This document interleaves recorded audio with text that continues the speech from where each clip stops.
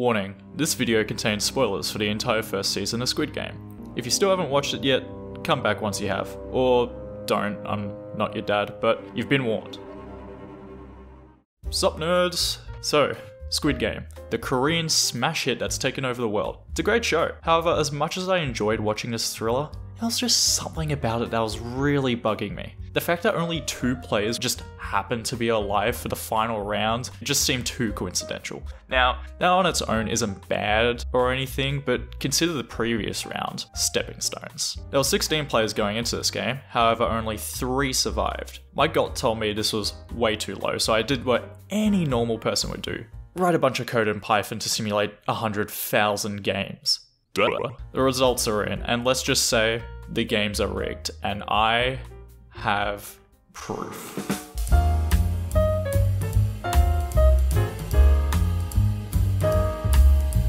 As a refresher, let's go over the rules of stepping stones.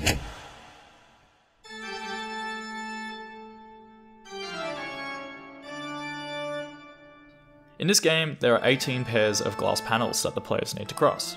The catch is that one of them is tempered glass that can support the weight of 2 people. The other? Well, it instantly shatters on contact and you fall to your death.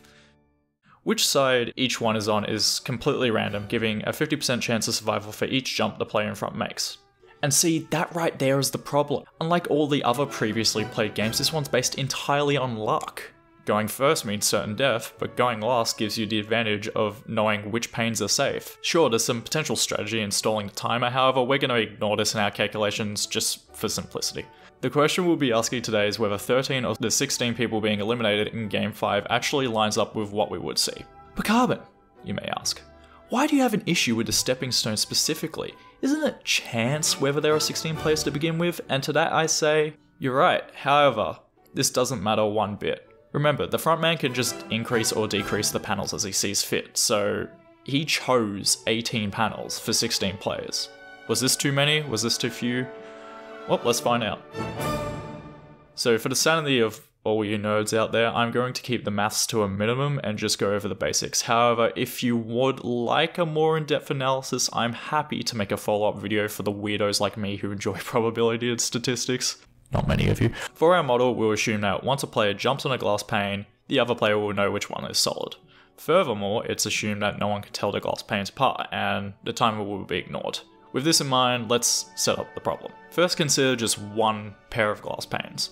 When you jump on one of them, what are the possible outcomes? Well, one of 2 things can occur. Either you survive, or you die. Such a scenario is called a Bernoulli trial, with a probability of 0.5, as you have a 50% chance of survival for this event. We then do it again, 17 more times, and we count how many happy little accidents occur. Now, while it's possible to just calculate the probability of 3 people surviving from here, that requires equations and maths. Ugh. Instead, we can just repeat the process over and over and over, and every single time we count how many people survived. And then we can just tally it all up. So to do this, I wrote a script in Python that simulated the Stepping Stones game 100,000 times, and here are the results. On the bottom here, you can see the numbers 0 to 16. This is a count of how many players survived. The left side indicates what the respective probabilities are. So for example, the chance of exactly 6 players surviving is 16.7%. As you can see, the most likely scenario is that 7 players survive, as this has the highest probability of occurring. However, in Squid Game, we only see 3 people make it across the glass panes. And what are the chances of that happening? 3.2%. Now, I will admit that while these odds are low, it isn't impossible by any means. If this was the full story, I'd just be like, oh well, frontman just happened to get lucky, you know? And I just wouldn't bother making a video. However, there's more to it than meets the eye. It's one thing to talk about hypotheticals, but let's turn our attention to what happens in the show. After 14 of the stepping stones across, we see the glassmaker is able to distinguish which panel is safe. This actually renders all our previous work useless, as beyond this point it is no longer a random process. It might seem like all hope is lost, but it isn't. We can just do the exact same calculations, but only up until this part. So in this scenario, we see that only 4 of the 16 players are still alive after crossing 14 stepping stones. What are the odds of this happening? Well, I just ran the same code with the new numbers, and this is way less likely. In fact, there's only a 0.5% chance of this ever actually happening. You might think that's way too low, but it isn't when you give it some thought. What does 4 players left alive imply about the dead contestants? Well, it means that 12 died across 14 different panels. Since each jump is a 50% chance of survival, this is like flipping a coin 14 times and getting 12 heads. It's extremely unlikely, it's never gonna happen. Also, side note to the people who are already typing in the comment section, but 2 people actually died on one of the glass panes, so this is wrong. Firstly, it doesn't make much of a difference, it's still like a 2% chance. Secondly, this couldn't have possibly been accounted for when designing the game in the first place, meaning the conclusion I'm gonna make is still the same. So, why is this result so problematic? Let's take a look at the overarching narrative of the show. It is implied that only one person can win games every year. This claim is supported by the documents John Ho finds, as well as the fact that the VIPs only bet on one overall winner. This means that in order for the right outcome to happen, there must be 2 players going into the final round. Why not more? Because Squid Game is played in teams. If there were, say, like 4 players going into the final round, then there'd be 2 people who emerge with the prize money instead of 1, and obviously this can't happen. This is exactly why knives were given to the final 3, to make sure that 1 dies and 2 are left for game 6. With this in mind, let's revisit stepping stones from the perspective of the frontman.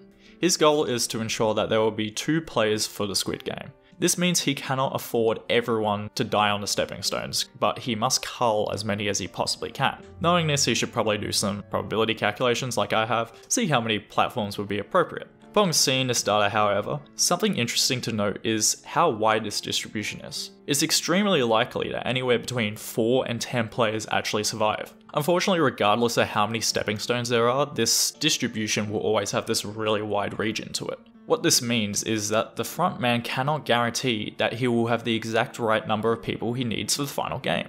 It's too heavily based upon luck, and that will not sit well with the VIPs. So why leave things up to chance? Why not just rig the game in his favour? My theory is that all the glass panels are tempered, and the frontman can control which ones shatter.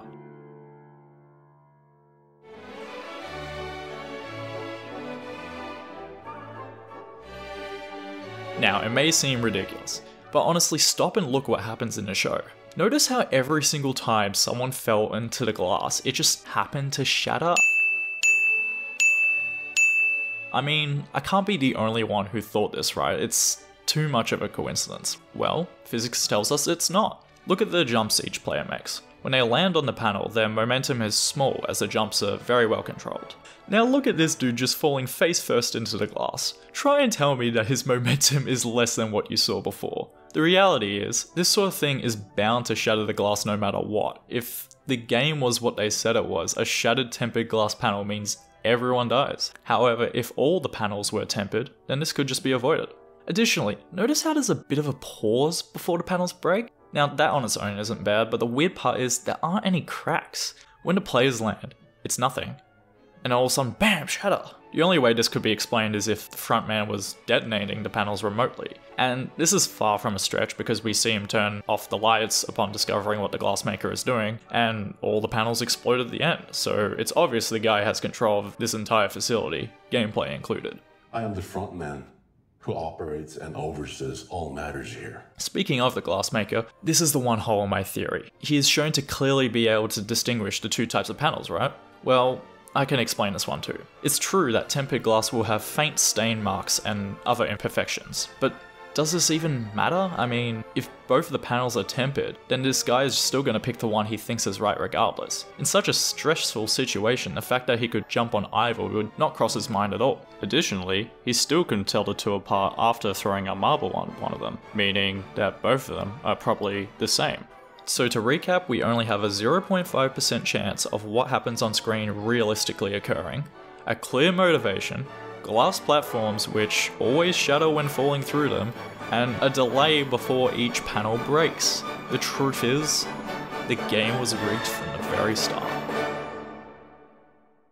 Moral of the story? Don't rely on probabilities when you're creating a death game with only one winner. Anyways, thanks for watching. If you made it this far, the least you can do is subscribe. Like, come on, you just watch a guy overanalyze a show that clearly didn't give a shit about real world statistics. Also, chuck us a like and a comment if there's anything else you'd like to see. Lockdown is ending where I live, so it will actually give me the chance to finally make a few videos I've been wanting to for a while, so that's neat. I'll also leave a link to the Python script I wrote in the description if any of you want to critique my work. I'm no computer scientist, so Please be gentle on me, thank you. now I'm gonna go touch grass. It's been a while. Later, nerds.